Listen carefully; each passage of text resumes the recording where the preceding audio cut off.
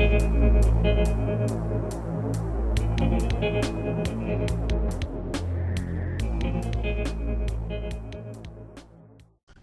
guys, welcome to this Team of the Season Player Review. As always, you can smash 20 plus likes, be awesome guys, and for more of a bonus. If you're new to the channel, please subscribe and follow me on Twitter at G's Legend. This time guys, we are focusing on Team of the Season Luca Toni of Hellas Verona. 80 overall guys, 40 pace, 88 shot, 62 pass, 67 dribbling and 80 physical. Before you even go anywhere guys, don't even misjudge him. He is so good guys. We've so far played 7 games, we've had 3 rage quits which is unbelievable. With 7 goals, 2 assists, he is phenomenal guys, phenomenal shot. So 4-star weak foot, 2-star skill moves, 6'4", 39,250 coins we paid for him, and he is absolutely amazing guys. Jumping into his in-game guys, 99 attack position, 79 vision, 81 jumping, 90 reactions, 99 strength, 40 sprint speed and 40 acceleration are not ideal guys, but despite that he is still so good. He can just hold off everybody and it just helps him so much.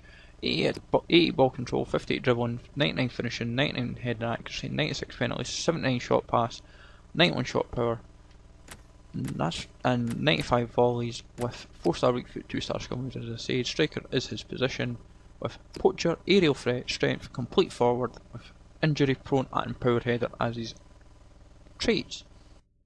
Right guys, into his in-game, he was phenomenal guys. Pace is his obviously major negative that popped up, but he played against a lot of pacey back forwards and was ripping them up apart.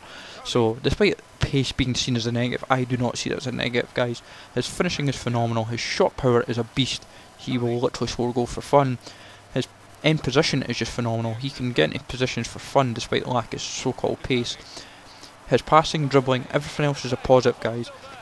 I didn't get any free kicks, which was a bummer because I wanted to test his free kicks, but there was absolutely nothing wrong with him at all, and he has been by far one of the best players I've reviewed so far.